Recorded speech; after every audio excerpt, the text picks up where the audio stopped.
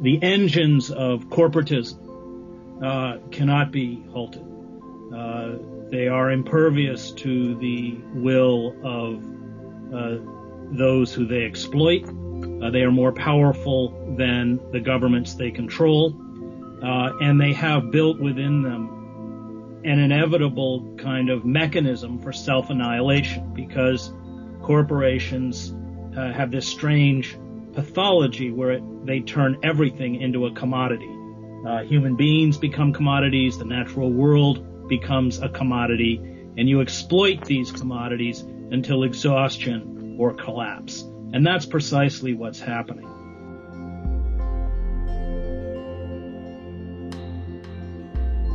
A question that at least runs through my work pretty constantly is what is our threshold to recognize the death spiral? Or what is our threshold to recognize that we don't live in a functioning democracy? These corporate entities are impervious to the will of the citizenry. They have carried out a coup d'etat. They have won. We have lost. We live in a culture that is so utterly awash in lies and propaganda as to create a kind of collective hypnosis or self-delusion where you have people, through the manipulation of fear and permanent war and self-glorification, in essence clamoring for their own enslavement. And that's extremely difficult to overcome. Yes, I think we can be contaminated by violence, but I think the truth is that we're also already pretty contaminated by the violence that we see around us, and we're contaminated by not responding, and we're contaminated by being made into slaves and by allowing this to continue. We're contaminated by the situation.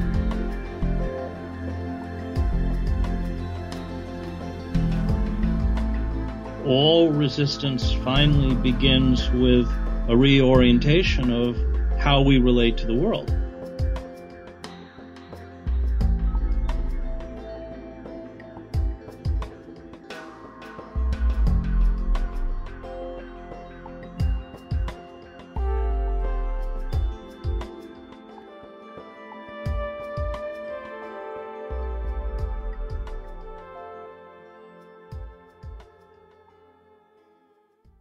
If you look at history, it wasn't just like capitalism did not evolve because somebody one day said, I've got a great idea. Why don't you all leave your homes and families where you're working for yourselves in this pretty organic and decent way and come over here. I've put up a factory. You can build it. I'll keep it. I'll keep most of the money. You'll starve. I'll dominate you. And people are like, yay. They didn't do it like that. There was definitely coercion. There was also a slow seduction over many hundreds of years, okay? The Marxists call it primitive accumulation. I think it's a good name. It isn't over yet. It's always happening, and it's not just happening in Chiapas, where that's what the Zapatistas are fighting, or in Oaxaca, where that's what they're fighting, or in Meghalaya, or in Philippines, and all these places. It's happening here too, because it redoubles itself, right? So like with media, with virtual ways of incorporating us, the state form and capital seep into our bodies and our lives and our being and our spirits. And that's how those things have been so successful. They permeate us and they break into relations so that, if I've got some fruit and you've got some garlic, it would be ideal, and we need what we have. I'd trade you some fruit for some garlic, but it doesn't occur to either of us because we both go to the supermarket. So capital's got us. And if I want to talk to you about something, I'm upset with you. Best thing to do would be for me to talk with you, but I don't really trust you, and whatever deal we make, I don't believe in. I want a hard and fast contract backed up by a state and backed up by police, so that if you don't do what you said you would do, then I get someone to come and arrest you, take your stuff. So that happened over a long period of time in the places where it's advanced to the state it has. Us, I'll quote Gustav Landauer, we destroy the state, we destroy capital, which are states of relations, by means of the permanent, lasting other relations that we build. So ultimately, and this is a thing I wouldn't have said before, that is the revolution, okay? That is the revolution.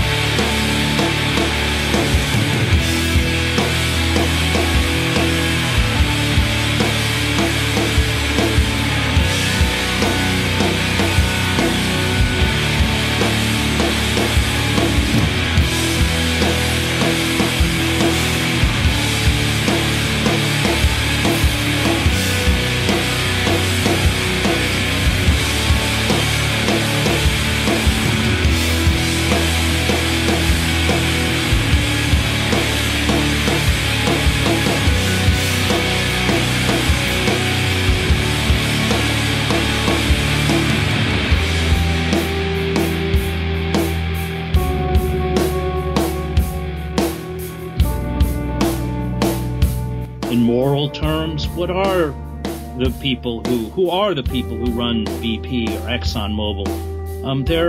They're executioners. They're killers, not only of the human species, but of the very ecosystem that sustains life on the planet. In moral terms, they propagate systems of death, quite literally. And unchecked, they will kill us. They'll kill most of us, along with all the other innocent life forms that had nothing to do with the folly of human existence. One of the things I think is also very important is for us to explicitly acknowledge that war has already been declared. And yeah, there was a coup, and that those in power are waging war on the planet. And we need to start thinking about this in terms of war. You know, one can go back to the great Christian anarchists like Dorothy Day and Peter Morin, who understood that essentially severing themselves from the society. I mean, Dorothy Day wouldn't pay taxes. She didn't own anything. This isn't the end of resistance. This is the beginning of resistance. That I think that this particular culture of consumption, this culture built around fossil fuels, works because we give these corporations a lot of money.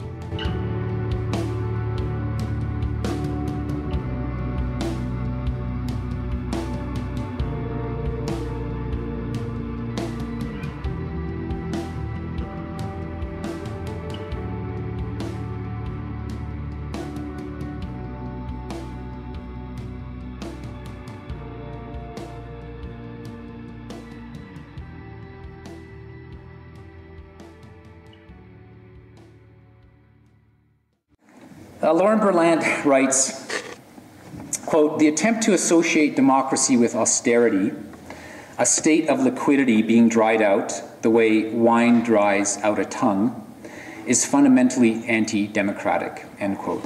Well, I agree. And so I'm puzzled by why, even after September 2008, after, in a sense, neoliberalism, after certainly the end of the Washington Consensus that organized the world's affairs for 2 decades or perhaps 3 decades, after globalization, or at least after all 3 of these were exposed as something other than simply the way things are, I'm puzzled by why, after 2008, we seem to have no after to globalization or neoliberalism, but more of the same. We probably are now in a crisis that began in 2007 and really took a nosedive in 2008 when a number of Wall Street banks went under. We probably are in the 4th great crisis of capitalism's history. The first one was what was known as the First Great Depression of the last quarter of the 19th century. The second was the 1930s, the Great Depression of the 1930s. The third was very important to my formation, the crisis of the 1970s. The world today, the oil-producing countries of the Arab world decided to use their oil as a political weapon. They will reduce oil production by 5% a month until the Israelis withdraw from occupied territories. If the Arab countries keep that pledge, it would reduce their production by almost 50% in 1 year. And we've now, it seems, entered the 4th great crisis, which might be called the First Great Depression of the 21st century. If you want to see the economic downturn's impact on average Americans, look no further than Sacramento, California. The city's homeless rate is growing at an alarming rate as people who just a few months ago had decent jobs suddenly find themselves with no place to go. Here's NBC's Chris Jansing. This is Sacramento in 2009, but take another look. These images so hauntingly reminiscent of the iconic photos of the 1930s and the Great Depression. This is a modern-day shantytown along the railroad tracks for Sacramento's exploding homeless population. This is the bottom of the barrel here. I don't think it can get any worse than this. Jim's new home, a small tent with 6 layers of tarp to keep out the rain. For 30 years he worked construction, then 6 months ago, the jobs dried up. I'm used to having a roof over my head, electricity, my own bathroom, a TV to watch news. It wasn't even in my wildest dreams to end up in a place like this. There are 2,000 homeless in Sacramento. 300 live here, with more coming every day. I normally go to anywhere from 2 to 5 construction establishments or businesses a week, and I'm told the same thing every time I go to each one of them, that we're not hiring. Many of the stories here are heartbreakingly similar. Middle-class Americans living paycheck to paycheck lose their job, then their house, and have nowhere to go. Every shelter in Sacramento is filled to overflowing. It's happening in Seattle, too. Tent cities in Reno and Nashville. Sudden homelessness brought on by unexpected, shocking poverty. It began very notably and interestingly in the housing finance sector. That was a product of the extent to which working people since the crisis of the 70s had become dependent on debt in order to sustain their standards of living, especially in the United States. And the rest of the world needed them to sustain their standards of living in the United States because the United States was the consumer of last resort. It was the basis upon which Japanese companies were able to still make profits even after the Japanese downturn in the 90s by selling to Americans. It was the basis for Chinese capitalist development over the last 2 decades. So American workers whose incomes stayed stable or even went down from the 1980s on, and that was part of the resolution of the crisis, the previous crisis. The previous crisis was resolved by breaking the militancy of trade unions, by ensuring that workers worked longer and harder, and more people in each family worked, and worked at much more casual and precarious jobs, right? But working class consumption didn't go down through credit cards, and above all, through treating the one asset they really own, which is their family home, as both their retirement savings, assuming that housing prices would continue to go up, or what they would hand on to their children, or as a basis for taking second mortgages and consuming on the basis of the borrowing they did on what presumably their houses would yield when they were eventually sold. They became increasingly indebted. And the banks were falling over themselves and promoted by the American government and other governments to lend money to working class people, and to lend money to more and more layers of working class people who never really had been part of the American dream, especially black communities. The way in which finance is linked in a very complex way means that when that large sector began to tank as the housing bubble burst in 2006, as it inevitably would as soon as the Federal Reserve raised interest rates in the middle part of the decade, you got the makings of this financial crisis, which then had a knock-on effect in the rest of the economy. So that's the bind that capitalism's in, and it's a big one. It's a deep one. It is nothing new. Part of the making of capitalist globalization has entailed a constant series of financial crises. What's been remarkable to this point is that the American state, together with the other G7 countries, have been very active in managing and containing those crises so that they didn't, cascade around the world. They were unable to stop this one from cascading around the world. But we saw very quickly that what a ideological myth it was to believe that the state had pulled out of markets, that markets don't depend on states. As soon as every one of these crises over the last 20 and more years occurred, states ran in to provide liquidity to the banks who were tanking. Our most urgent task upon taking office was to shore up the same banks that helped cause this crisis. It was not easy to do. And if there's one thing that has unified Democrats and Republicans, and everybody in between, It's that we all hated the bank bailout. I hated it.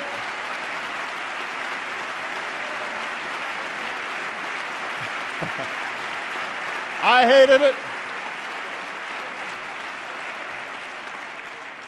I hated it. You hated it. It was about as popular as a root canal.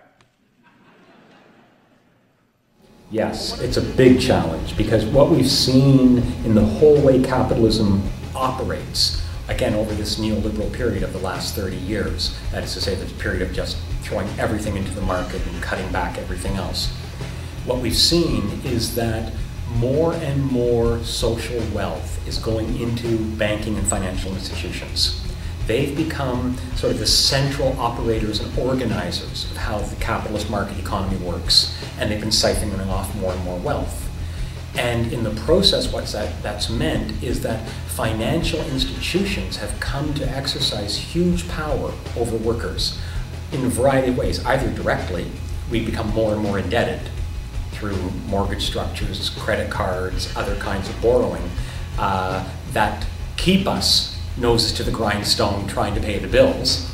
But also, these financial institutions are often dominating large corporations, dictating their investment decisions, what factories close, which ones get new investment. And of course, what they basically do is they go for the low-wage areas, the ones with the highest profits, the ones that are taming workers, keeping them under control. And so that is an enormous challenge, because what it means is that workers' organizations can't just think about how they relate to their individual employer.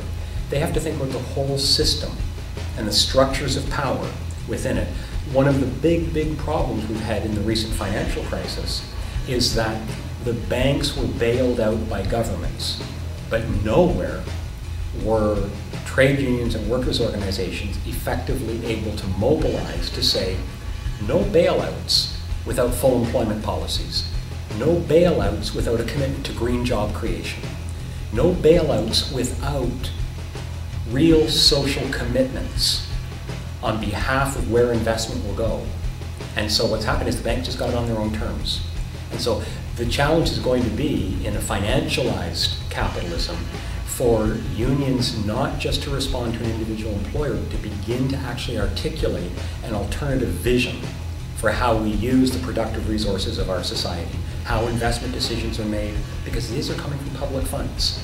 The public purse bailed out the banks. Why doesn't the public then get to say what they ought to do with all those funds? So I think that's a huge challenge, and it's one that if unions can't rise to, we're going to find the same game that's being repeated and repeated. I mean, financialization in a very limited sense just refers to the way that financial capital takes on more and more of a hold over the capitalist economy. The way I use financialization is to understand it as a cultural and social process, which is the way finance infiltrates its way into everyday life in more and more profound and insidious ways. So, for instance, the fact that we're all now in incredible debt, that we live our lives under the shadow of credit, that we increasingly are forced to imagine all parts of our lives as investments. So education is no longer a social good, it's an investment in the future. We have to understand all of our lives as sort of cost-benefit analysis. Now, America's biggest debt burden is now on the shoulders of people who have yet to even start a career. The money owed on student loans now outstrips the nation's credit card debt as the #1 financial problem. And the surging unemployment rate of nearly 10% is only likely to worsen the situation. RT's Anastasia Cherkina has been to meet some of those badly hit by the crisis. A ticking time bomb of American debt. This time, all this is owed by college students. $3,000 adding on every second. If I keep going at the rate that I went the first year, by the time I'm finished, I will have about $120,000 worth of debt, just from school loans. The most traditional financial baggage dragging behind for Americans has been credit card debt. For the first time, debt belonging to college students has taken over that #1 spot. Students graduating in 2008, 2009, and 2010 are facing the worst job markets in a generation at least. And so you have people who have more debt than we've ever seen before and are having a harder time finding any job, let alone a job that pays them enough to somehow pay off all this debt. 29-year-old Shayna is haunted by major money problems. What she earns now is barely enough to survive on a day-to-day basis, let alone pay back for her education. The money that comes from the internship is, like I said, very little and doesn't pay for much. It'll pay for maybe a dinner or two. The connection between lack of a good enough, if any, job and growing debt has never been as tight for graduates. According to some reports, at certain American universities, students have been borrowing 70% more money in the last year. The universities are actually cutting deals with the student loan companies and making money on the side. There's been a lawsuit in New York, $1 million fine against Columbia University for steering people to expensive loans. The danger here is that instead of capitalism, we end up with serfdom because these students are kind of indebted for life. So financialization in a limited sense just refers to what's going on with the preponderance of speculative capital within the general share of different types of capital in a capitalist economy. In a broader sense, though, it has to do with the way finance is totally reorganizing our society. In an age where where major corporations own practically everything, and those themselves are tied into the financial markets as never before. Well, I think primarily what financialization does is it changes our social notion of what's possible and what the future might hold. Because if our future is always colonized by finance, in the sense that we're always thinking about, we never have a chance to think about new social projects, we're just thinking about debt. We're constantly haunted by this sense that our future is already foreclosed, by, our personal levels of debt, by government levels of debt. Governments are constantly talking about just paying down deficits, paying down debts. There's no broader social vision that's possible, or very little social vision that's possible. And sort of the future, our individual futures and our social futures really narrow to this sort of endless now of neoliberal exploitation without end. I think in that circumstance, unfortunately, there's a number of very negative effects on how people imagine resistance. First of all, most people imagine resistance as completely futile, and that's partly just because of that existential experience of debt and financialization that means that we have a hard time envisioning what the future might look like. I think, so that's on the one side. On the other side, we have a general mass forgetting of past movements and how they got out of situations much like this.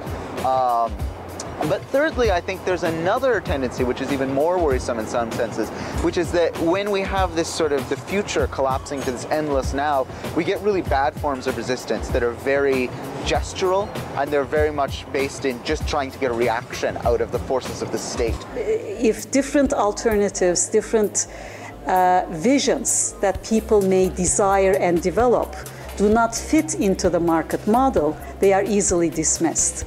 The securitization phenomenon also influences this, obviously. If fear and concerns for security of some kind become the main concern, they overrule every other criteria for decision making or for the development of political alternatives. So as a result of these kinds of influences, what you find is that there is no political space left for people to, on the one hand, criticize the existing order, to bring up issues of equality and justice on the one hand, and or to develop alternatives to the existing order on the other hand. So like if those kinds of decisions over the market priorities or over security predominate, then people find it more and more difficult to decide what it is they want for a better society. When thinking about crisis, especially in the Marxist and communist tradition, I think we have to first bracket off or even reject a notion that's been strong within these traditions, that capital will collapse through its own crises. That in a way that the end of capital and the coming of a new society will happen by capital's own self-destruction. This think of that as a collapse hypothesis. And I think that's importantly not true, that capital functions through breaking down, through continuous crises on different scales. Sometimes those crises are just a way of functioning. Sometimes it can in some ways weaken capital. In other times it actually strengthens capital. The kinds of privatizations and strategies that follow an economic or natural crisis. So the crisis itself is not really the issue, it seems to me.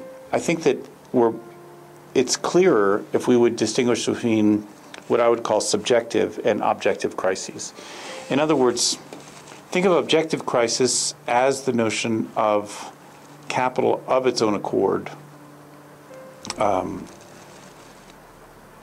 collapsing, of breaking down in the sense that capital will create its own downfall.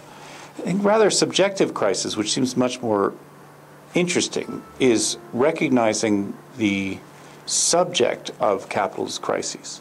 So, for instance, interpretations of the stock market crash of 1929 and the subsequent depression. The common understanding of that, and even of the New Deal up to the New Deal after that, the common understanding of that is capital of its own accord, creating the conditions for its downfall, and then with the New Deal in the United States, reforming itself in a rational and enlightened way. Granting the 40-hour work week, granting the right to organize, etc.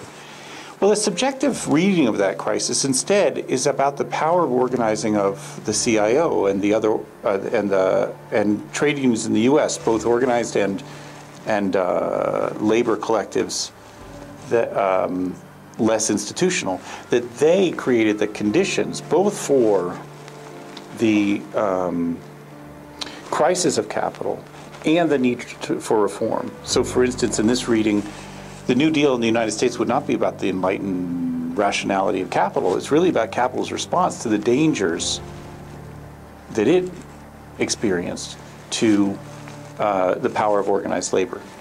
What I'm saying is yes, the first phase of the crisis is over, and the crisis is changing, or as I put it, mutating. It's changing form all the time. It began with a crisis in the U.S. housing sector. It then moved into a new stage, which was a full-phased global bank collapse. So the financial crisis was the second one after the real estate housing crisis.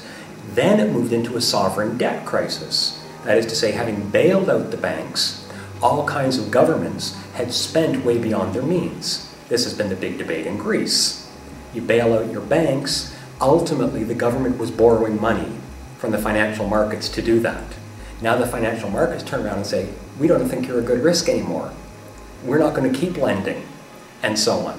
So this next phase we're moving into is a huge coordinated assault on social spending. They're going to try to cut back massively. I did give you a few examples where the International Monetary Fund has come in. 1/3 of all teachers in Latvia have been fired. 25% of the rest of the public sector is gone. Pensions have been slashed by 70% in Latvia. There's an organization in Britain which says that by 2017, the average worker in Britain will be $4,500 poorer than they are today as a result of cutbacks to social services and increased taxes to pay for the bank bailouts. So in other words, the banks collapsed, governments bailed them out, now they're coming to ordinary citizens, to working class people, to make them pay up for this. This is really what I'm trying to provide a full analysis of in Global Slump. But then the last part, as I say, is the politics of resistance. It's not like this is all inevitable. One serious study after another is saying we're talking about at least a decade-long process of what they're calling a decade of austerity. Some people are talking about a generation.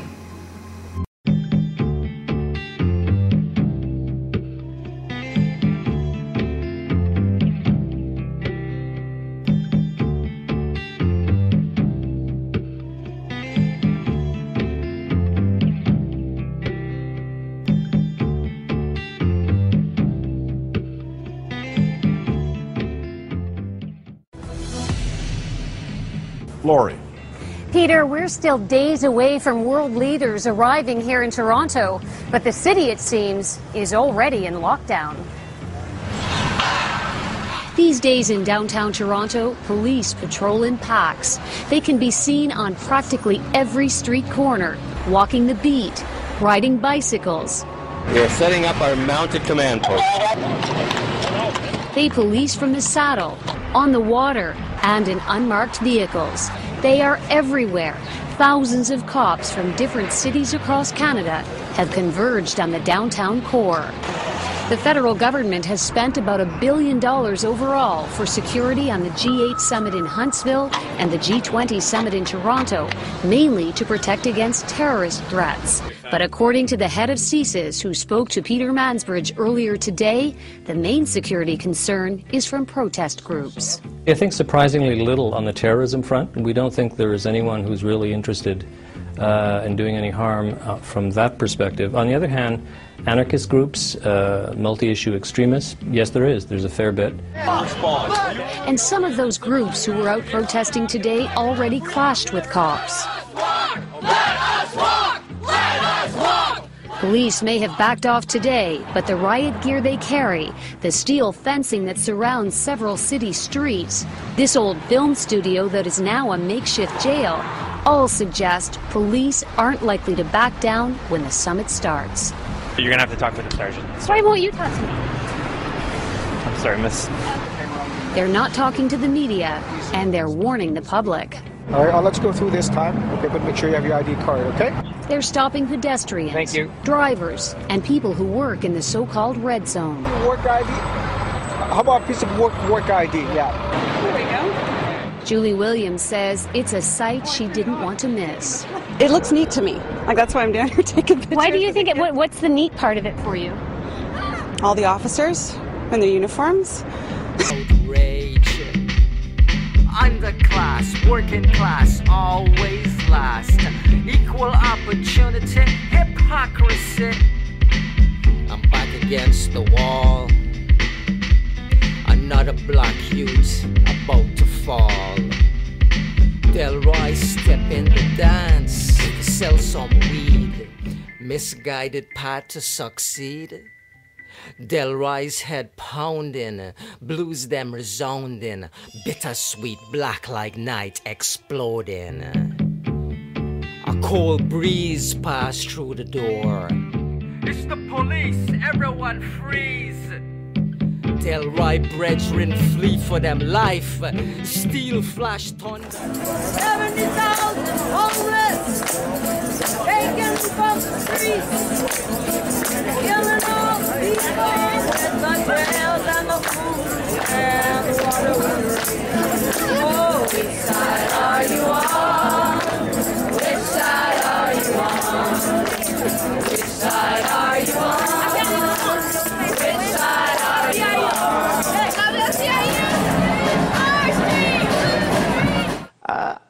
I'm curious, and we're seeing yesterday the head of CSIS, which is Canada's spy agency, was saying that one of the biggest threats that they see for this upcoming G20 is not from terrorists, but from anarchists, pointing the finger directly at them. And I'm wondering, what is driving the movement here that brings the anarchists to the G20? Well, first of all, it's rather surprising that they say that, because I can't think of anybody at a summit who's ever been harmed by an anarchist, or any anarchist who's ever tried to harm anyone taking part in a summit. So, in a way, this is all really scare tactics. And what is the protest for the anarchists who will show up if they're not there to hurt people? What is the point of being there, and what is the attention they're trying to get with their message? Well, I actually found it a little surprising in the lead-to this that you said that anarchism isn't associated so much with direct democracy as with direct confrontation. Most anarchists think that's exactly what it's about. These summit protests are actually experiments in direct democracy, of decentralized consensus process. What we think of ourselves as creating the seeds of another world. Okay, so why then take this to the doors of the G20? Well, the G20 for us represents everything that is bogus about the claims to democracy of the people who are not currently leading the world. Right? We think that we don't actually live in democratic societies. People are motivated by democratic ideals. People believe in democracy, but they're sold a bill of goods, basically. The society around them has almost nothing to do with democracy. There are certain values of liberty that everybody incorporates, but those values of liberty are really the soul of anarchism. Most people really accept anarchist values and don't understand that's what they really like in the idea of democracy. And what we're trying to do is create a model of how democracy could actually work without prisons, without police, without courts, without oppression, without inequality, and try to bring that into being. When you do that, you generally find yourself in confrontation with police, whether you seek it or not.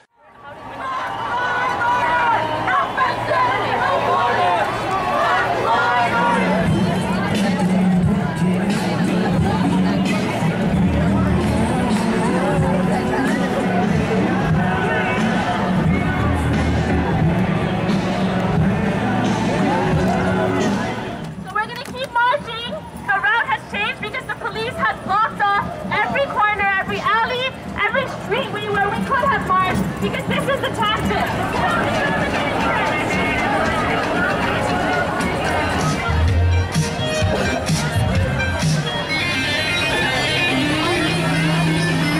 Yo, what's up?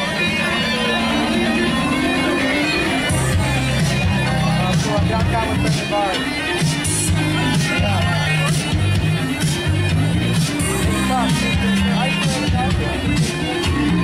Crowds out getting so that they can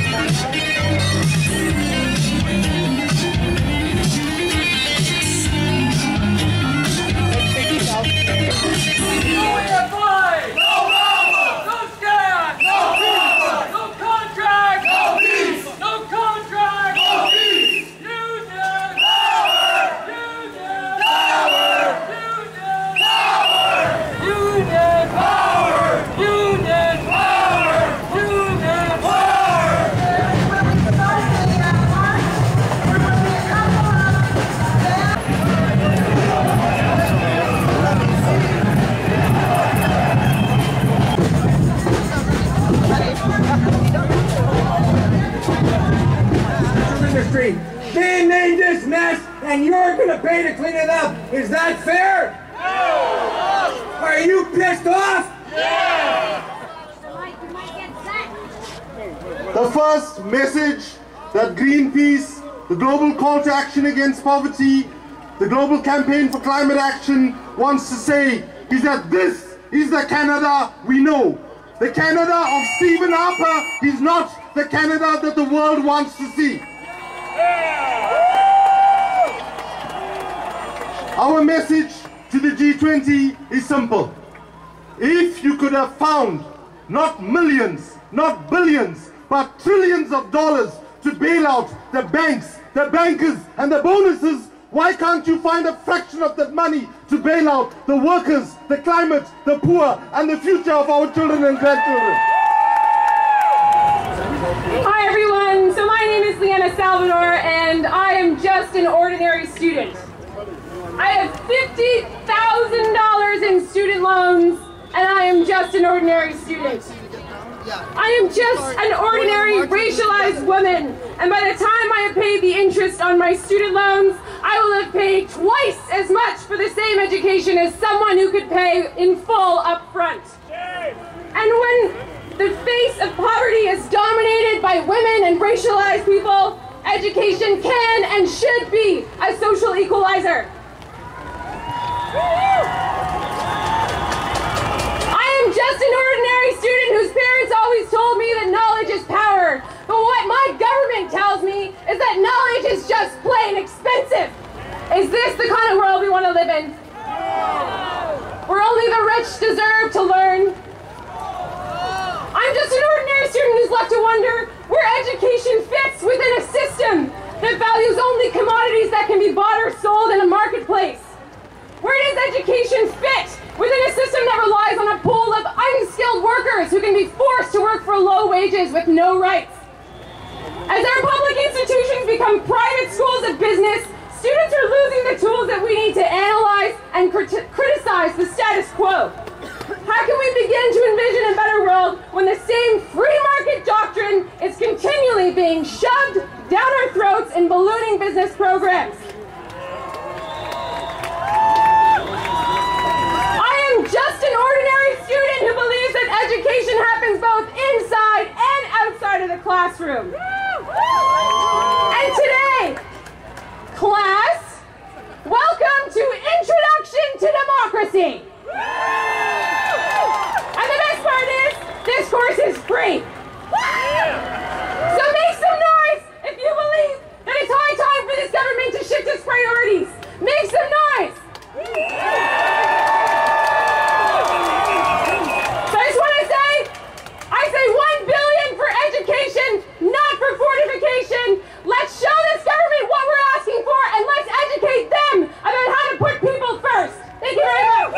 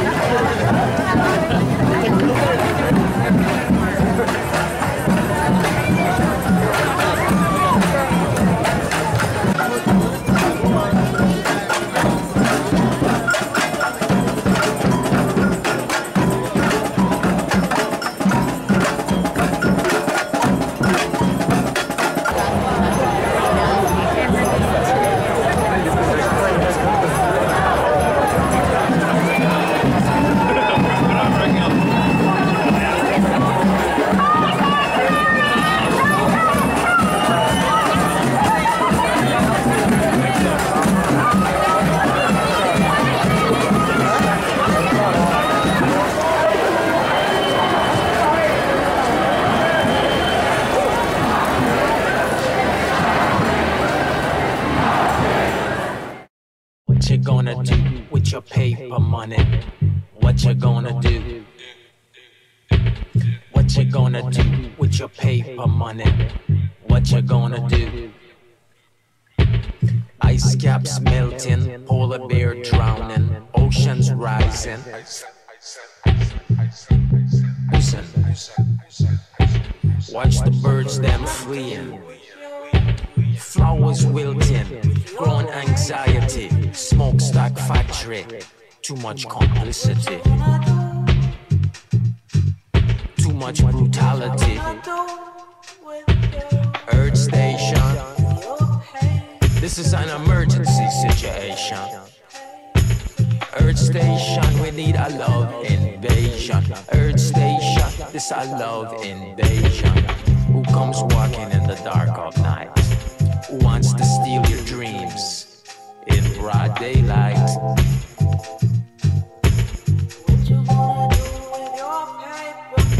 What you gonna do with your paper money? What you gonna do?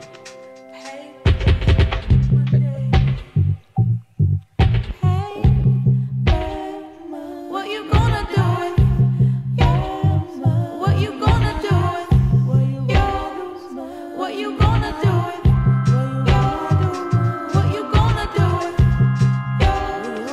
What you gonna do? What you gonna do with your paycheck? Earth station, we need a love invasion. Earth station, this a love invasion. Who comes walking in the dark of night? Who wants to steal your dreams in broad daylight?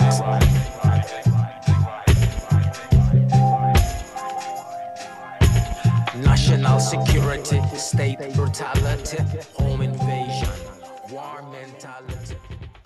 Whoa, whoa, whoa, whoa, whoa!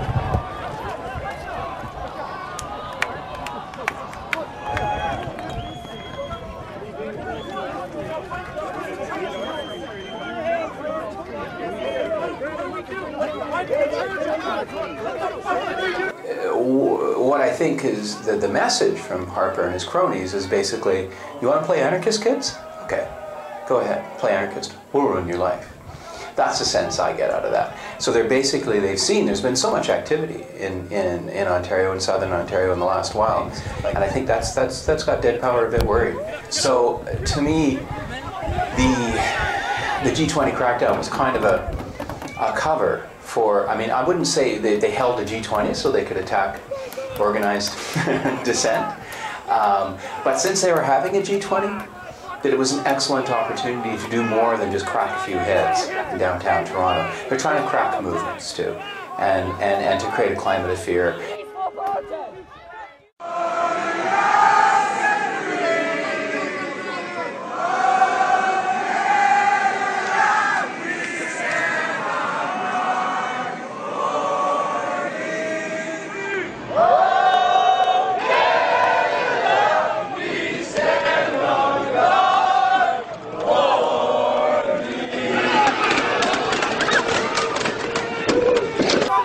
Saw with our own eyes or on video, peaceful protesters were attacked with rubber bullets, tear gas, pepper spray, and this is just one example. At Queen's Park, riot police plowed into groups of people sitting on the grass, flailing their batons and kicking protesters to the ground.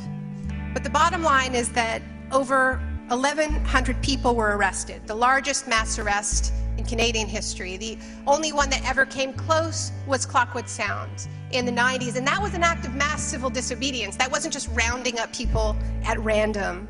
Roughly 800 of those people were jailed, and from them we heard many reports of beatings, including beatings of people in handcuffs, of racist, sexist, and homophobic slurs and threats, of people being screamed at for speaking languages other than English, of strip searches of women by male officers, of groping by police, of sexual solicitation, of rape.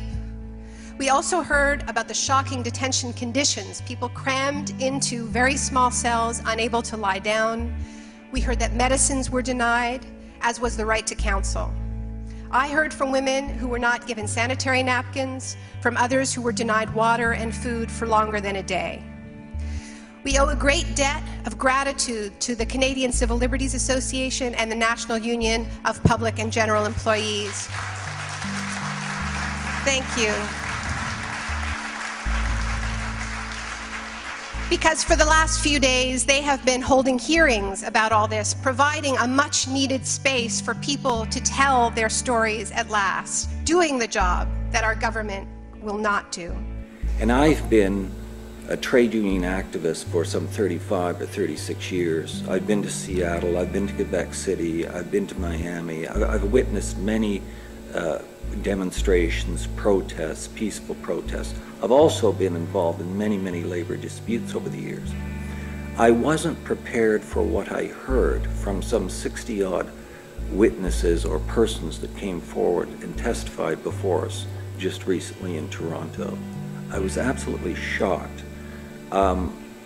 These people, some 5 months after the event, we're talking about 17-year-olds, young men, young women. We're talking about people in their 60s and 70s. We're talking about people that just came out to observe. Indeed, in a couple of cases, they were shopping in the area. And the violence that was perpetrated on them by the police is unconscionable. This idea of allowing the state to criminalize dissent in any modern democracy, it signals the death of that very democracy if it's allowed to continue. So we came to Toronto with 3 specific goals: to make sure the global recovery is strong and durable, to continue reforming the financial system, and to address the range of global issues that affect our prosperity and security. We agreed to balance the need for continued growth in the short term and fiscal sustainability in the medium term. In the United States, I've set a goal of cutting our deficit in half by 2013. A number of our European partners are making difficult decisions, but we must recognize that our fiscal health tomorrow will rest in no small measure on our ability to create jobs and growth today.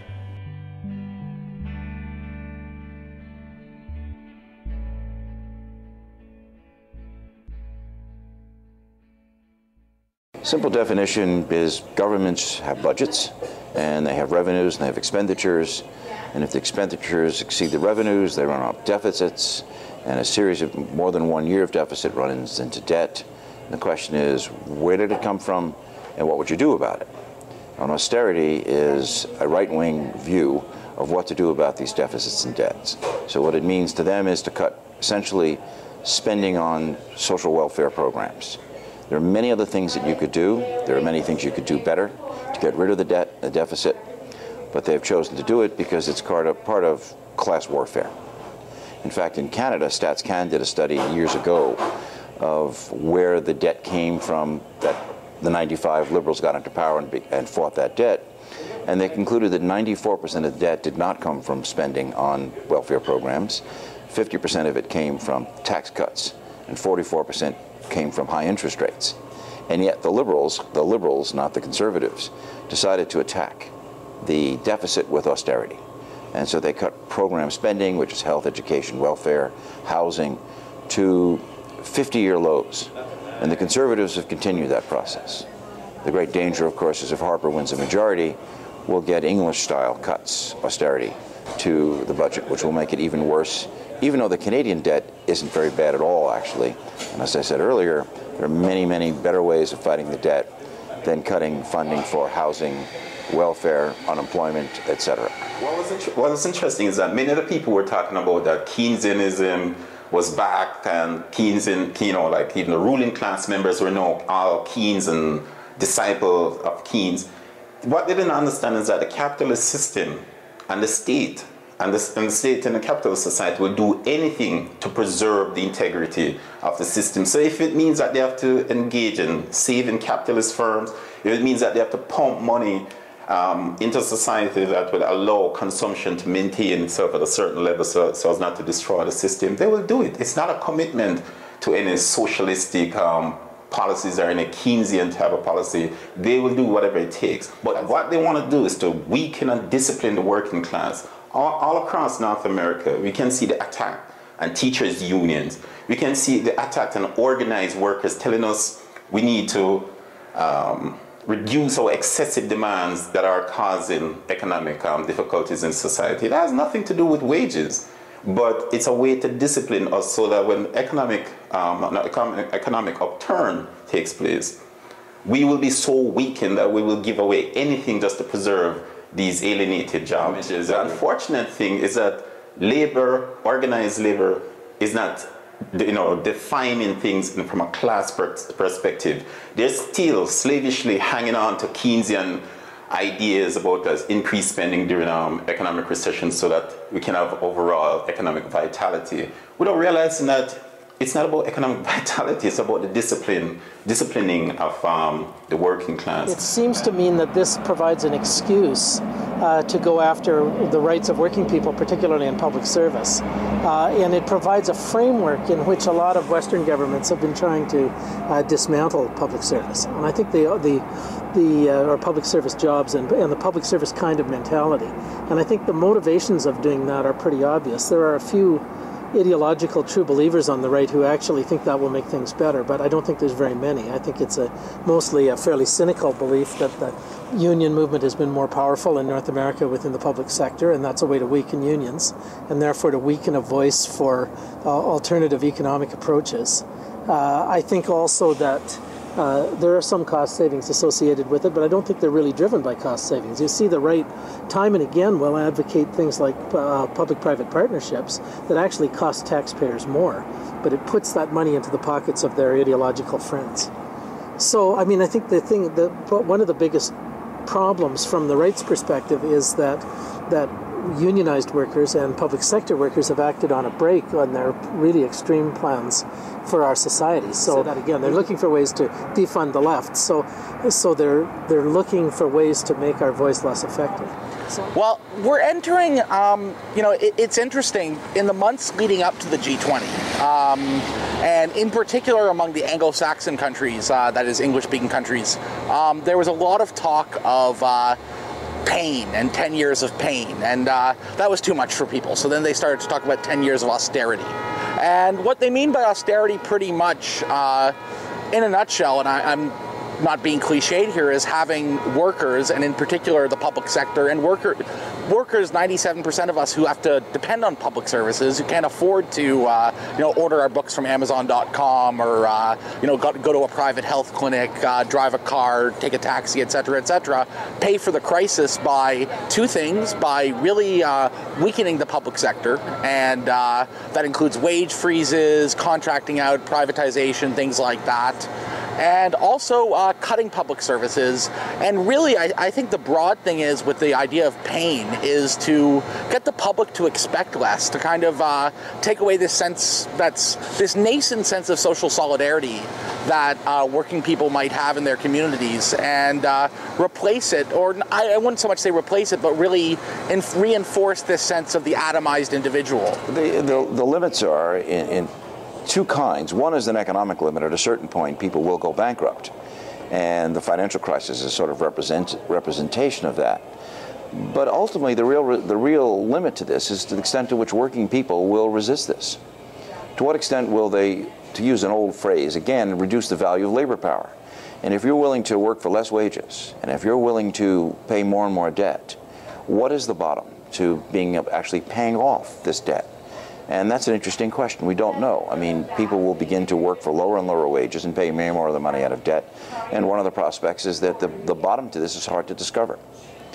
And so it really, always at the end of the day, Lenin has a phrase, something along the lines that there's no crisis that capitalists can't get out of if the working class is willing to pay for it. And that's part of what we're seeing. The United States, they seem to be, there's a book called What's the Matter with Kansas, where he describes working class people who are completely in support of cutting capital gains taxes, as long as in exchange for that they can get some cultural advantages. They're opposed to abortion. They want intelligent design taught in schools, and they are indifferent. In fact, they're more than indifferent. They're actually supporting tax cuts for the rich and deregulation. They have, for some reason which is hard to explain, actually identified with their exploiters. Well, I would say that if, for example, in Toronto, there are 13 communities that are seen as at-risk communities. And even before the onset of the Great Recession in 2007, 2008, these communities were experiencing depression-like situation. You have unemployment of 40% among young people, even higher level of unemployment than what exists among the general population. In terms of access to schooling, you have these communities where children are have to use the breakfast facility just to eat. And some people are saying, oh yeah, children are poor, children are hungry, as if these children don't have adults in their life, that if children are hungry, then the adults are also hungry. You have people using food banks, working people, members of the working class, just to get by. So when an economic recession comes about, condition is going to be much harder for them. There is hardship in society. Racialized people, and especially racialized working class, the Aboriginal working class, will experience a higher level of economic, social stress than the other members of society. And it's for that reason why it is necessary for us to keep on fighting for universal social programs.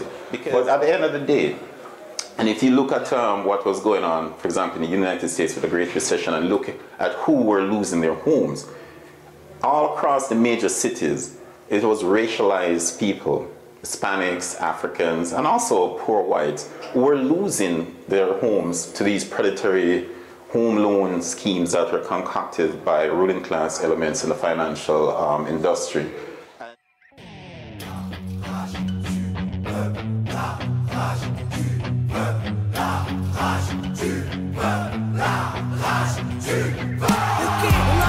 C'est pas celle qui fait baver. Demande à Fable avec là comme nos semelles sur les pavés. La rage de voir nos putains de travées, de vivre en travers. La rage gravée depuis bien loin en arrière. La rage d'avoir grandi trop vite quand des adultes. A day of protests in Europe, countries that are members of the European Union, home to 500 million people.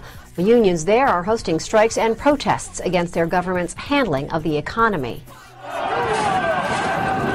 In Barcelona, violence broke out as protesters supporting the general strike against the government's spending cuts hurled objects and barriers at riot police. They also burned a police vehicle in the center of the city. El Mundo newspaper reports, though, that demonstrators involved in the clashes were not union members, but part of an anti-establishment group also protesting the government's belt-tightening measures. Meanwhile, tens of thousands of people marched through Brussels. The unions across the EU say the government's measures will slow economic recovery and punish the poor. Marchers representing 50 unions that include German coal miners, Romanian gas workers, and Polish shipbuilders headed for the EU's headquarters, waving union flags and carrying banners. Trade unions said they had called rallies in 13 capitals from Lisbon to Helsinki. And in Athens, transport workers were just some of the workers on strike, shouting against reforms that they say have reduced their incomes, caused job losses, and increased taxes. Workers have been striking and protesting in Greece since March, when the government announced a series of cost-cutting measures to reduce the country's debt. And thousands took to the streets in Warsaw demanding better wages and job protection measures. Workers' unions protested against the Polish government's attempts to raise the retirement age and a slower than expected minimal wage growth.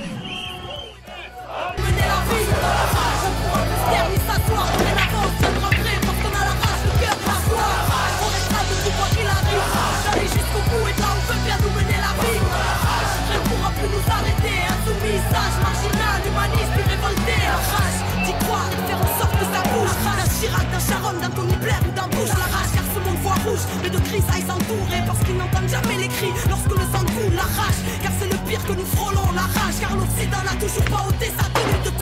The face-off in a square in the Greek capital had followed a march by tens of thousands of people.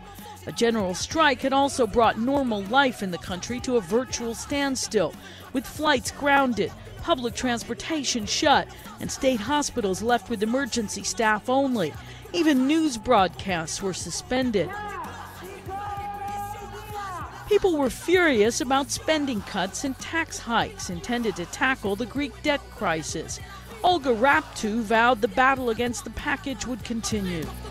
Well, of course, capitalism is really built up on crisis, and essentially, this has been talked about and written about in so many different forms. It has all these inherent contradictions. So, with neoliberalism, basically.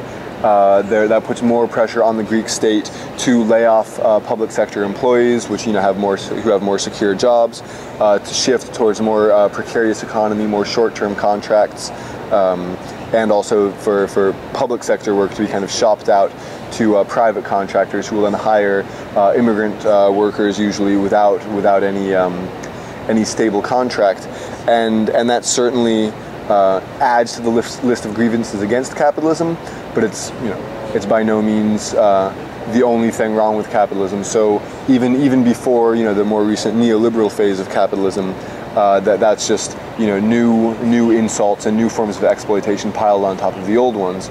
And in fact, Greece has been operating within a politics of crisis for a long time. So I don't think there's really a mechanical explanation for the rebellion, in that there wasn't really an acute deepening of the crisis right before December 2008, but this was definitely one of the many issues that people could speak to, and that they addressed with the insurrection, with the big rebellion that came out of that. This is an ugly battle, and neither side looks ready to back down. Athenians might have hoped for a sleepy Sunday. Instead, they got this. It's now almost 24 hours since this violence began in the city centre. At the moment, it seems that the riot police are succeeding in holding a group of anarchists and extremists back from the central police station. As you can see, the air is absolutely thick with tear gas. Some people came to demonstrate peacefully, to show how upset they are that the police had killed a teenage boy. The violence had raged through the previous night. It began here in the notorious neighborhood of Exarchia. This not the first time these streets have seen pitched battles between police and anarchists. But it's rare for the fighting to spread across the city center with so much destruction. Το λέω αυτό εν ώψη και των διαδηλώσεων οι οποίες θα γίνουν. Protests must and should take place. Citizens have every right to defend their ideas and principles, but let me stress, not by destroying people's property.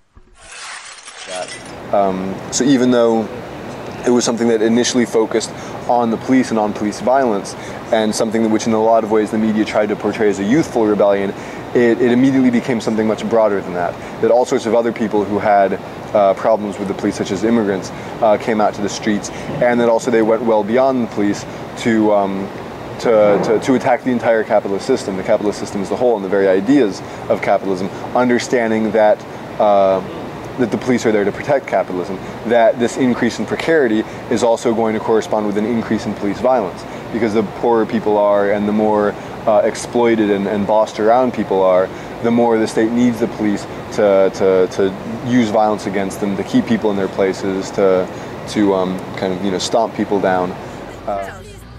The fight must be constant until the Stability Pact, these unpopular measures passed by the government, is overturned. And not all police were battling protesters. Some were holding demonstrations of their own. Police, fire brigade, and Coast Guard officers aren't allowed to strike, but they can and did rally. Coast Guard Lieutenant Georgos Dirvakos said the austerity measures hit them all hard in the pocket.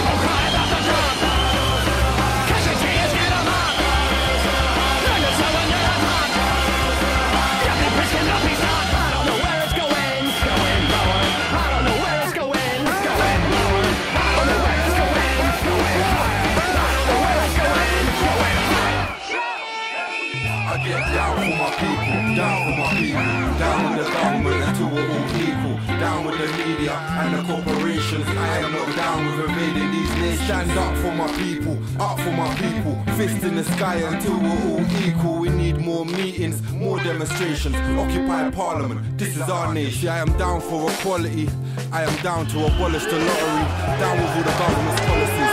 Silly means to believe, no more tuition fees, 9 grand when there's still soldiers in the homeland. Lines of division in Palestine and Kashmir, Afghanistan, but who put the lines there? Now we created that. Civil war is a war, we made it.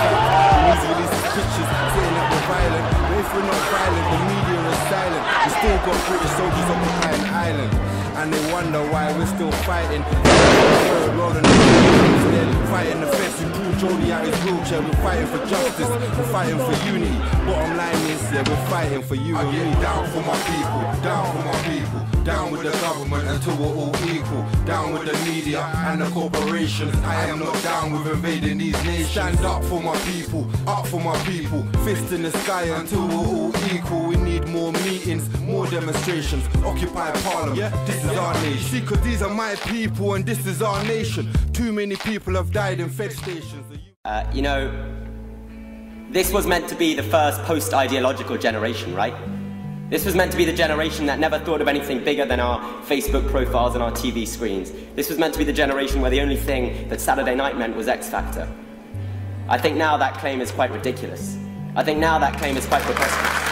I think now we've shown that we are as ideological as ever before. Now we've shown that solidarity and comradeship and all those things that used to be associated with students are as relevant now as they've ever been. You know, the most incredible thing that happened on Wednesday, I went down, I thought I was going to go down in lunch break and then get back in time for lessons. When I was kettled in there, I was with thousands and thousands of school students who'd come down with their ties around their heads in their school uniforms, and yeah, they were cold, who'd come down, who'd never been on a protest before, who'd never joined a political party or been involved in a political movement before, who didn't have any economic knowledge or political degrees, but they were there because they believed in something. They were there because they believed in something bigger, and they were there because they knew that either You know, there weren't a million choices. There were two choices. Either they laid down and took whatever the government threw at them, or they stood up and fought back. And so those school students who'd never been involved in anything before stood up and they fought back. And when they were in that kettle, being kettled in by police, you know, the word went round as we were sitting, huddling around fires, sharing out what little food we had, and the word went round, people said, we know what they're up to. We know that they don't think we're a danger to the public. I'm 15 years old, people there were as young as 13. We know they don't think we're going to run riot through the streets of London. We know what they're up to. They think that if they kettle us now, we're not going to come on a demonstration ever again. Well, let the word go out from today, people said. Let the word go out about next Tuesday. Let the word go out about next week and next month and next year, that they can't stop us demonstrating. They can't stop us fighting back. And however much they try to imprison us in the streets of London, those are our streets, and we will always be there to demonstrate.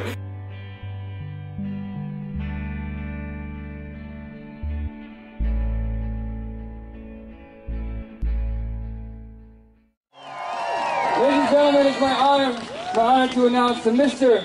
Tom Morello.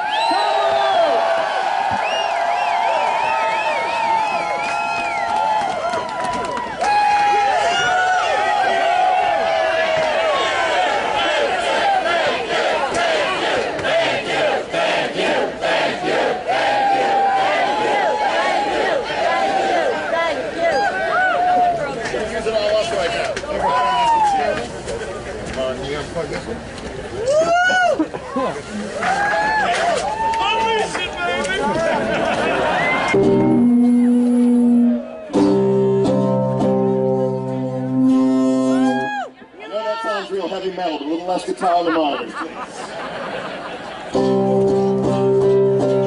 Check 1, 2. If I got more vocals on the monitors, that'd be awesome. Check 1, 2. Even more would be great. Check 1, 2. All right, we're gonna make 2. I'm Tom Morello, and I'm a union man. For 22 years, I've been a member of Los Angeles Local 47 Musicians Union. I'm a proud card-carrying member of the Industrial Workers of the World. It's an honor to stand with you in the streets of your city today. When I was at the airport, someone asked me, why are you going to Madison? I said, because they're making history in Madison. That's why I'm going.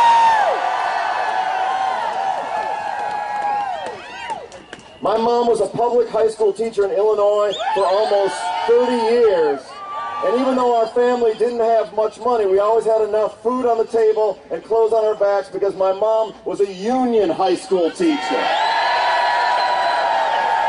So this fight for me is very, very personal. It is my belief that the future of the rights of working people in this country will not be decided in Congress, it will not be decided in the courts, it will not be decided on talk radio, it will not be decided on Fox News. That the future of the rights of working people in this country will be decided on the streets of Madison, Wisconsin. You're making history here, and the whole world is watching. All right, so put your fists up in solidarity. Everybody, front to back. We're in this together, brothers and sisters. It should not be in any way surprising that we are seeing right-wing ideologues across the country using economic crisis as a pretext to really wage a kind of a final battle in a 50-year war against trade unions, where we've seen membership in trade unions drop precipitously, and public sector unions are the last labor stronghold, and they're going after it. And these governors did not run elections promising to do these radical actions, but they are using the pretext of crisis to do things that they couldn't get elected promising to do. And you know, that's the core argument of the thesis of the book is not that there's something wrong with responding to a crisis decisively. Crises demand decisive responses. The issue is this backhanded attempt to use a crisis to centralize power, to subvert democracy, to avoid public debate, to say we have no time for democracy, it's just too messy, it doesn't matter what you want, we have no choice, we just have to ram it through. And we're seeing this in 16 states. I mean, it's impossible to keep track of it. It's happening on such a huge scale. Teachers' unions are getting the worst of it. Yesterday was International Women's Day. This is, you know, as you pointed out on your show, it's overwhelmingly women who are providing the services that are under attack. It's not just labor that's under attack. It's the services that the labor is providing that's under attack. It's healthcare, it's education. It's those fundamental caregiving services across the country, which could be profitable if they were privatized.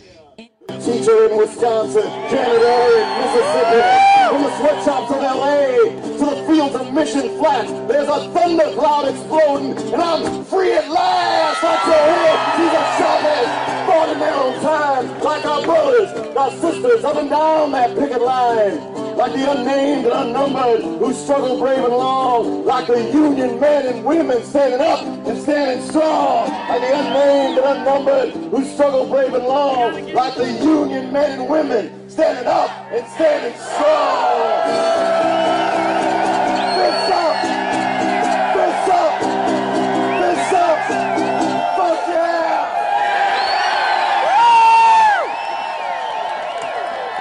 We're seeing these mass protests in Madison, Wisconsin, and there's other protests that are happening. We see the working poor, the middle class, under tremendous stress, and yet they're the ones who are being hit hardest, not Wall Street. Explain what has happened. Why isn't Wall Street in jail? Well, it's an incredible story. I mean, just to back up, provide some context, I think, for this Wisconsin thing, and especially for the Ohio thing, given what their governor used to do for a living. Explain. Well, he was an employee for Lehman Brothers, and he was... This is Governor Kasich. Governor Kasich, yeah, and he was intimately involved with getting the state of Ohio's pension fund to invest in Lehman Brothers and buy mortgage-backed securities, and of course they lost all that money. And this broadly was really what the mortgage bubble and the financial crisis was all about. It was essentially a gigantic criminal fraud scheme where all the banks were taking mismarked mortgage-backed securities, very, very dangerous, toxic subprime loans. They were chopping them up and then packaging them as AAA-rated investments and then selling them to state pension funds, to insurance companies, to Chinese banks and Dutch banks and Icelandic banks. And, of course, these things were blowing up and, all those funds were going broke. But what they're doing now is they're blaming the people who are collecting these pensions. They're blaming the workers, they're blaming the firemen, they're blaming the policemen, whereas in reality they were actually the victims of this fraud scheme. And the only reason that people aren't angrier about this, I think, is because they don't really understand what happened. If these were car companies that had sold $1 trillion worth of defective cars to the citizens of the United States, there'd be riots right now. But these were mortgage-backed securities. It's complicated. People don't understand it. And they're only now, I think, beginning to realize that they were defrauded. Well, the labor movement, I think, as a semi-organized professional network of people who have at heart the interests of working-class people working inside their workplaces, is a lot smaller than it's been probably for almost a century. And I think in its sort of organized capacity. I think we have to kind of separate the labor movement from unions. There's people who are part of one but not necessarily part of another. I mean, I think there's a lot of people who are part of unions who might even be surprised to find out they're in a union in the United States, and I think that's probably true in other places too. So it's important to separate out the two different things. But there's a lot of overlap. There's a lot of people who know they're in unions and identify with it and think it's a good thing and are part of this amorphous thing called the labor movement. But the labor movement in North America is, particularly in the United States, I think is in a general state of either a crisis or a general state of identity confusion right now and not really knowing what it is and where it needs to go in the future. And I think there's a lot of evidence for that. And I think it's been building over time, but we see even in the last 5 years really strong schisms emerge in the United States and in the American labor movement, particularly with the Change to Win coalition kind of extrapolating itself from the AFL-CIO and ostensibly kind of going on its own to organize more in workplaces. And I think that's indicative of there being strong disagreements within labor unions and the labor movement more generally about strategy, about what to do. And some of the more ambitious organizing campaigns have been in, with big corporations like, for instance, Walmart, or one that's probably not that big yet, but hopefully will be in the future, maybe like Starbucks, for instance. Finding ways of taking on these really symbolic behemoths of, you know, present-day capitalism that kind of signify where economies are headed and, you know, maybe where we might already be, and finding ways of organizing them. I think that's kind of the future of the labor movement, but we're still kind of stuck in an old model, an old way of thinking about labor. And we shouldn't kind of shed ourselves of that history or even shed ourselves of those labor unions. They're important and they need to be here. We started in 1996.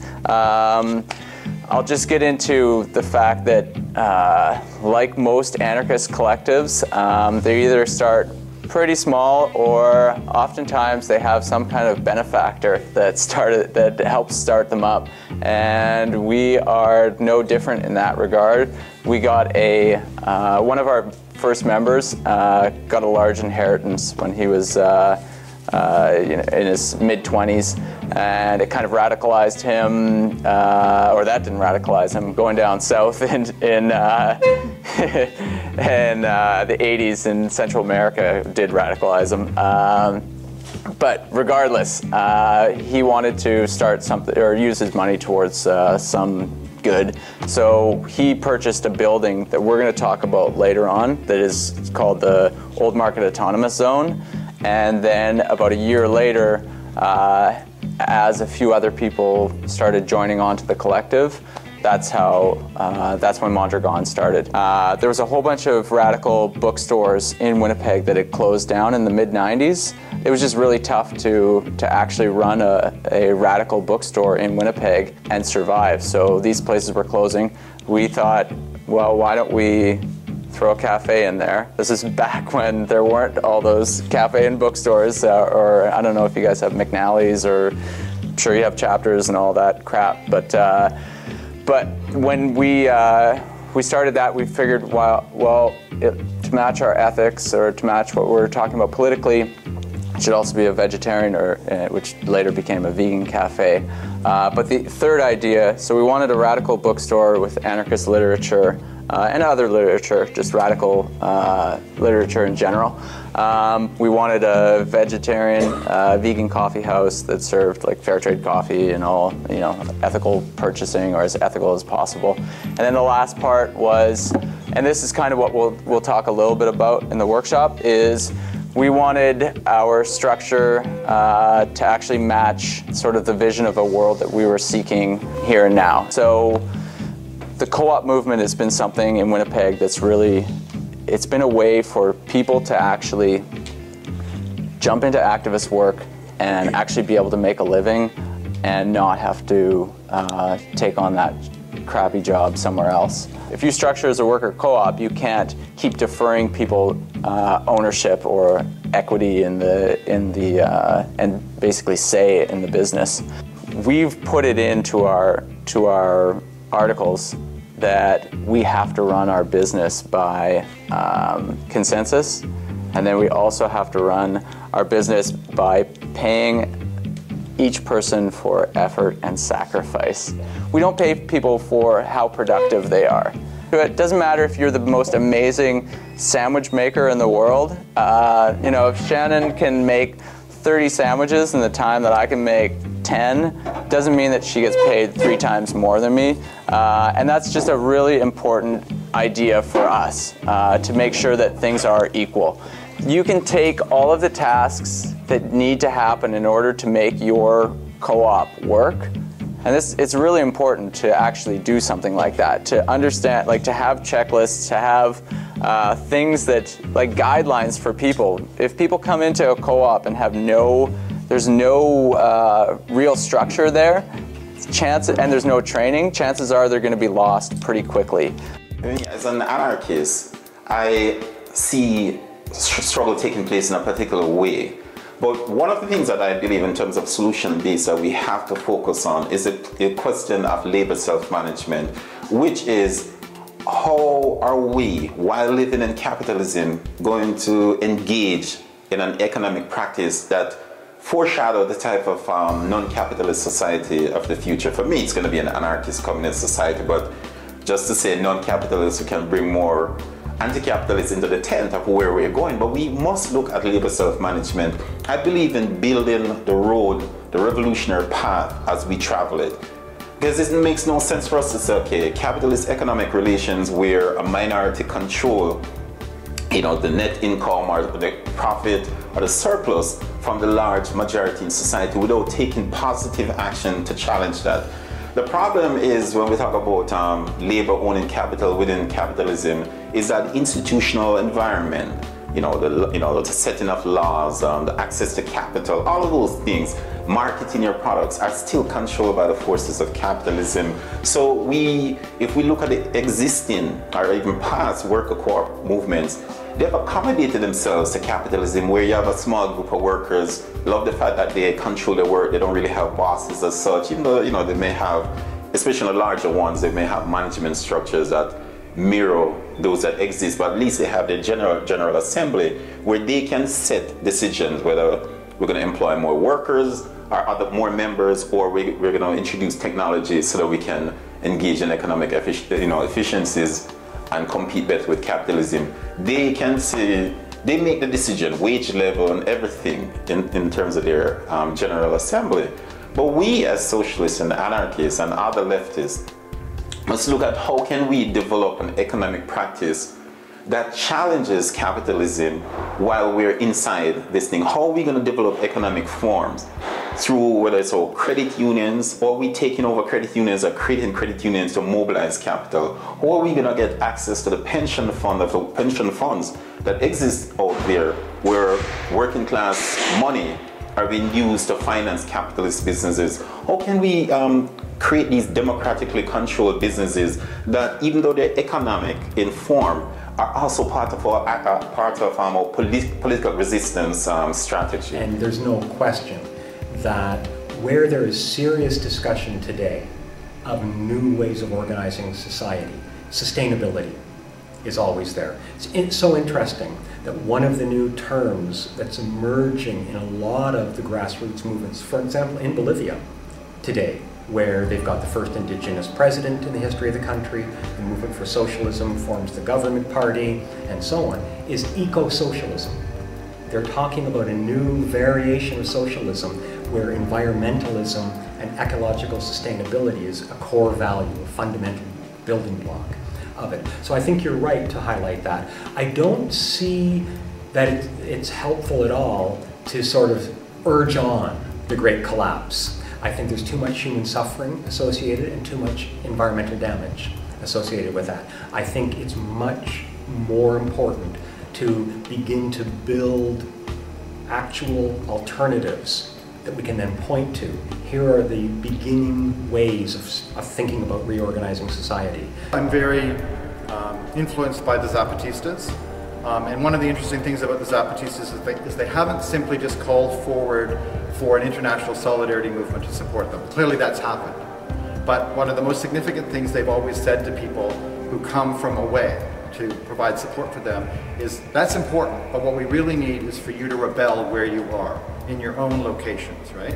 Because your rebellions there will be the best material political assistance you can provide for us. So what I would encourage people to think about is, given where you're located, what are the most significant things that you could rebel around, that you could join together with other people?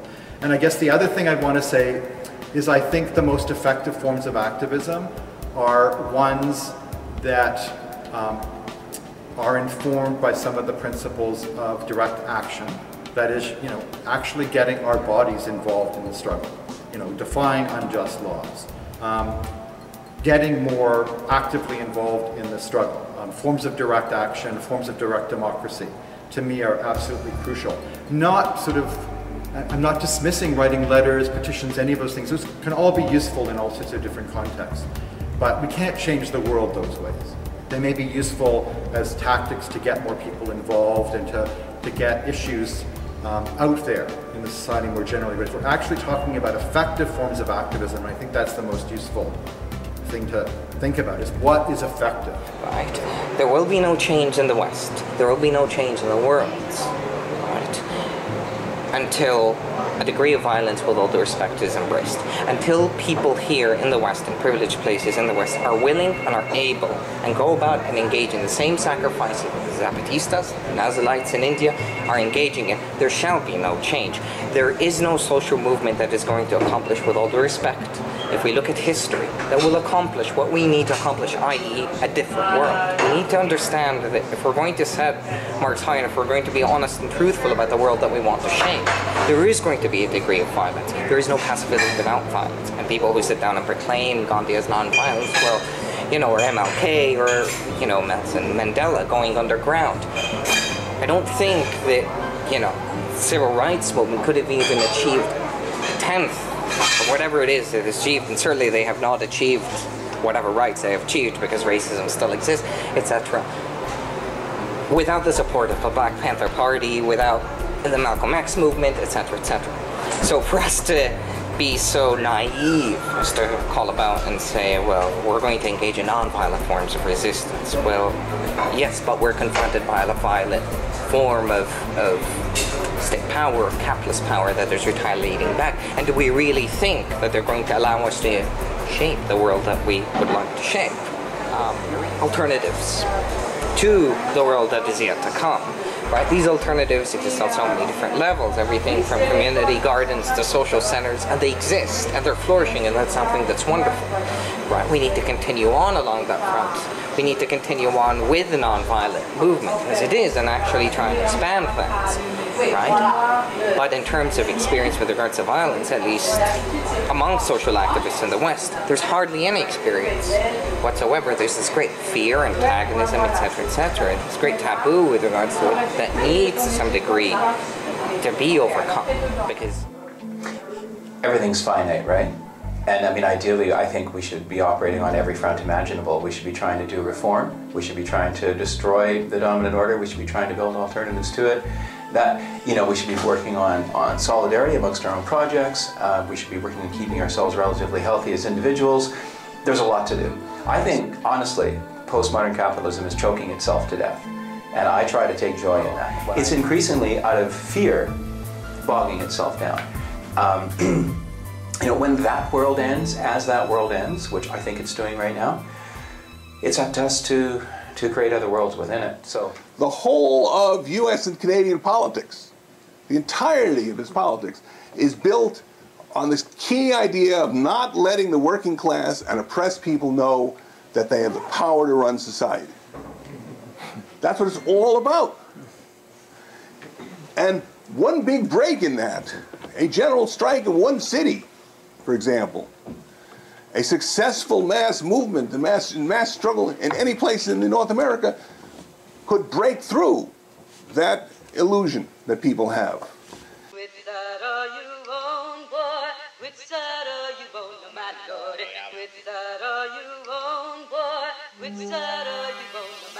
See, I gotta draw a line, I can't take it no more. If you ain't down with revolution, what you waiting for? Making money for suckers and not communities poor. Ripping flags off of coffins, man, this ain't our war. Colonized and terrorized by the world's biggest killers. The US government, the biggest weapon and drug dealers. Filling prisons with children, incarcerating the future. MySpace and Facebook got us stuck on computers. Stuck on stupid bumping music that's abusive to the shorties. And the nonsense that you're spitting, they just listen and absorbing. I've been dormant, I've awoken, I'm a giant, I'm ready. I'm with the Apple and Oaxaca, and we hold the machetes. I rock hard like Palestinian children holding slingshots. I'm with every single kid that's down for hip-hop, for the culture, the life, what it really stands for. This music is resistance, it's the voice of the poor. I'm on the side of the workers, the teachers, and lunch ladies. On the streets with brown mommies, raising our brown babies. I'm with youth organizers, cleaning up the Bronx River. I'm like Jaime Escalante when I stand and deliver. I'm with Evo Morales, man, he running Bolivia. Distribution of the land so we can all live bigger. I'm with Hugo and Fidel, Grandmaster and Melly Mel. I'm with the Panthers up in Queens, justice for Sean Bell. I'm with Camacho Negron, I'm with Ojeda Rios. Freedom for Oscar Lopez, time to get in the bill. I'm with a Blue Jamal, I'm with a Sada Shakur. I'm with the compas in the Mocali, getting a penny more.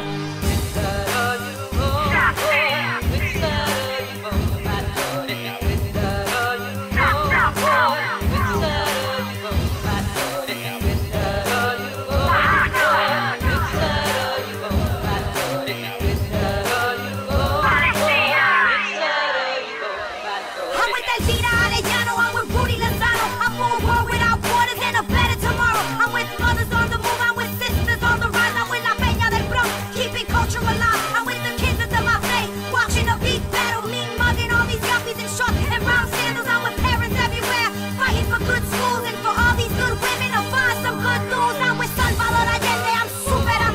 con el pueblo en La Habana, grito viva Cuba, coño. For immigrants, activists, unions, and freelancers, DJs, MCs, bombers, and break dancers. I'm with editors, engineers, indie media. I'm with my family, my crew, rebel DJs. I'm with DJ Disco, with the Latino pioneer. Cause it's dope when the elders break bread with the kids. I'm for telling the truth, exposing the lies. Think about the dead soldiers when you drive and you ride. The people die for the oil and Daddy Bush's revenge. I'm with the widows, the children, and the lonely best friends. I'm for families staying together as one. I'm not for the raids and the deportations. I'm with Victor Toro and the MIR. So watch out for them snitches in that unmarked car. And for Lil Saulito, we gon' fight for your moms. So we gon' shout her out twice in one song. I'm for 12 million workers and El Vida Arellano. For a world without borders and a better tomorrow. Stop,